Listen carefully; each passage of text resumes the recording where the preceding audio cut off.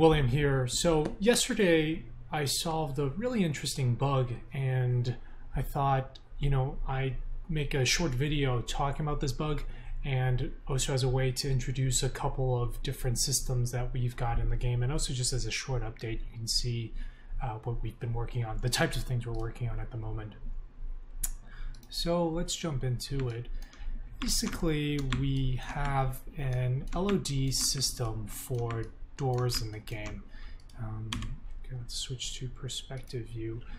So this is a door in the game, and it's got two different states. It can be open or closed. In this case, it's closed. Well, actually, three different states. There's closed, open, and animating, which is the transition between open and close. And you can see here this door object is made up of a lot of different pieces, and this is because that's how we're animating various components. So, there's the glass, and let's see if we can, so you can see sort of each piece is like that. And let me see if I can show you what it looks like when it's animating.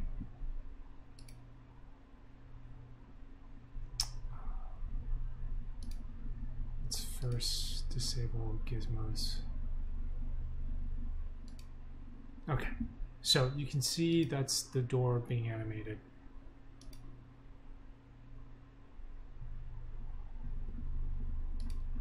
We actually only have the opening animation when it closes. We're just playing that animation in reverse. And the nice thing about that is it allows us to sort of stop the animation halfway through. For example, if it's opening, but then you take the box away and it starts to close, it doesn't have to wait till it's open completely before it closes. So anyway, you can see it's made up of a whole bunch of different meshes, and to optimize it, what we do is actually create a combined mesh when it's closed and a combined mesh when it's open. So the script is somewhere here. We've got this. When we make the game, when I run a level, we actually create an optimized version of the level. So you can see here, this is the name of this level is World Puzzle 337 Door LOD Test. You can see there's everything is in these well, in this level it's fairly straightforward because it's just a test, but it's got this geometry and this one door, and you can see the geometry is made up of a bunch of separate pieces. Well, when I hit run, you'll see that we create an optimized version of the level, and that combines all the meshes and organizes everything. So where we do that in this script is, where do we do that? Mesh runner group.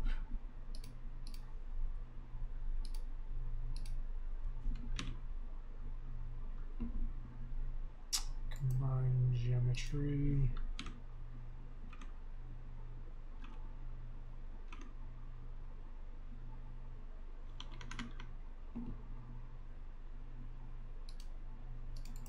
Here it is.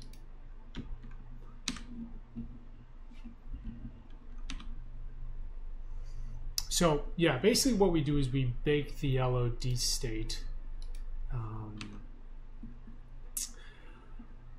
In this preparation stage, we take all of the objects in the scene that have a Mobius animator LOD component. That's a custom component that we've implemented, and for each of those we get all the renders in the LOD 0 level. So that's the level, the one you see when you're close to an object, and we animate it to time 0. So that's the opening state. We bake it all down to form a renderer as well. We also get the colliders as well, but we combine it into a single renderer and a single collider, and then we skip the animation to the end, time 1.0, and then we bake that down into another render, another collider. And basically, when the door is closed or open, we show the single mesh instead of all the multiple ones. We only enable the multiple ones when it's animated. You can see here, you can see that is showing up, but the piece, as soon as it closes, it is showing the single mesh. But now in this case, there's a bug. So this is the bug that we're dealing with, which is for some reason when we were trying to generate that that single mesh, we were having this problem. Like it wasn't getting generated. So to fix it, what I did was I wrote a editor tool that just takes the door and makes and tries to combine the geometry. Okay, so you can see in this case, let's see here,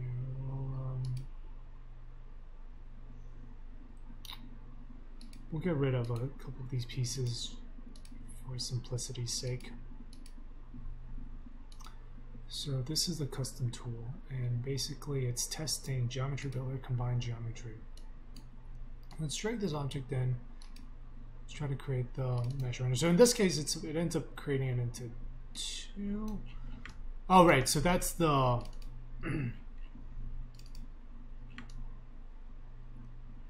putting it into two different pieces. But you can see one of them is getting all screwed up, right? There's like nothing getting in there. So I think we do set the maximum number of vertices for each mesh. So in this case, it's throwing out two.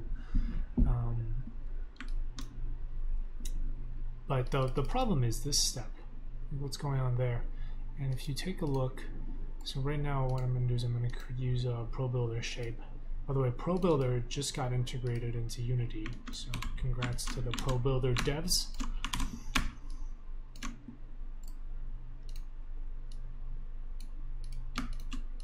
Okay, now we're going to use the same tool, combine geometry, and we'll drag this in here. So that is what's supposed to happen, right? It's supposed to take all the separate pieces and combine it into one mesh. But for some reason, door wasn't working. And looking into the code, we found that the culprit was this line, or this method. Matrix is 0 scale. So I think this is being called during a step, and if it's true, we skip the iteration, and so they were all getting set to true. And I believe this is in place to make sure that the scale of the object is in 0, 0, 0. Because if it's 0, 0, 0, then we don't bother with it. And so you can see here we've got this epsilon value, and we use that to we calculate the determinant, and if it's less than this epsilon, then we decide that it is the scale is 0, because it's a test floating point errors. The problem is that these pieces in the door, because they were made in I believe Blender, the scale of it was all messed up. So when this was made in Blender, then it was imported into Unity. And all of the pieces were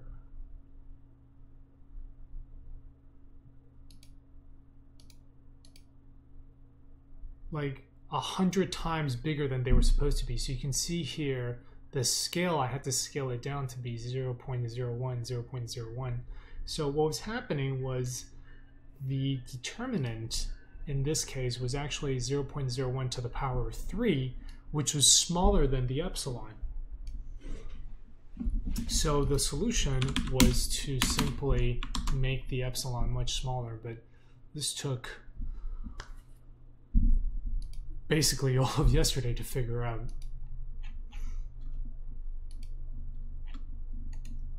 Anyway, just that was a fun bug, and I thought I'd do a summary on what the issue was, and also showcase a bit about the tools we're using to optimize the game and generate LODs.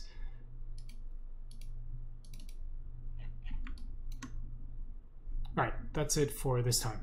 See ya.